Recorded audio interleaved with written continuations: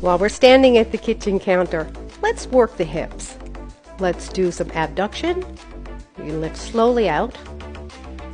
I find if you bend the knee that you're standing on, that really helps with your range of motion. Don't go too quickly, just lift very slowly. We'll do a set of 8. Good. Now we're going to change it to the back of the hip or your glutes. And once again, slightly bent leg. Tuck your pelvis, flatten your spine basically. Back leg is straight, and we're just going to squeeze up. And as you squeeze, I want you to squeeze the gluteals together, keep the abdominals contracted.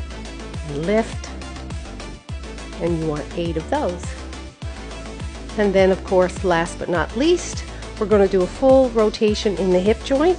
So once again, leg you're standing on, slightly bent. Let's fix that spine, flatten it. Great. Bring it up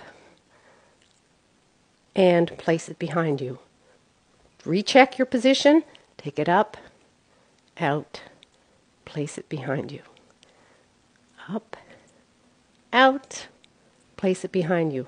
8 of those, 3 sets of 8, and you're on your way. Have fun.